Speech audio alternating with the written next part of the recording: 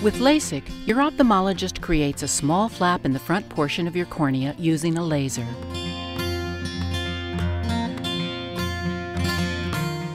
Tiny, quick pulses of laser light are applied to your cornea with a special laser device.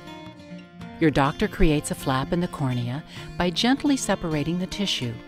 The corneal flap is then folded back. Once the flap is lifted to one side, laser energy is applied for a few seconds to a minute or so to reshape the cornea. Then the corneal flap is returned to its original position where it adheres naturally. After the procedure, the reshaped cornea focuses light more accurately on the retina.